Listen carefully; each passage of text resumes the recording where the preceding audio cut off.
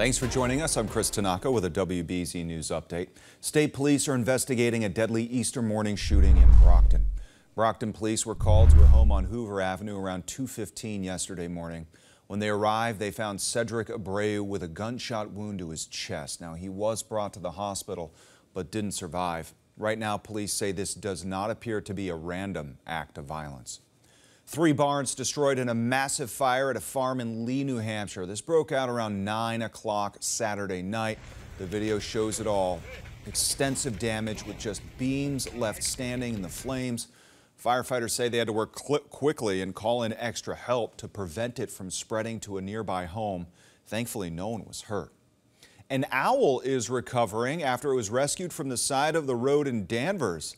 A state police trooper found the bird near Route 1 yesterday. He pulled over and stayed with the animal, setting up flares until the Mass Environmental Police could get there. The owl is now at a wildlife rehab facility. Time for a check of the forecast. And Jacob, we have a next weather alert. Absolutely, yes, Chris. We are starting out this morning in the 30s and 40s. That next weather alert is in effect for Wednesday and Thursday. Temperatures, though, on the mild side for today, and we're going to rebound back into the mid to upper 50s.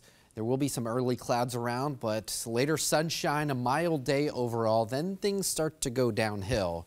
Wednesday, Thursday, the potential of some flooding rains, some snow accumulations, and even some damaging winds. We'll have obviously much more as the details kind of come out on that. But Wednesday and Thursday, let's prepare ourselves for that impactful coastal system. We'll start to clear up as we head towards the weekend. Chris? All right, thanks, Jacob. This has been a WBZ News Update. I'm Chris Tanaka. Have a great day.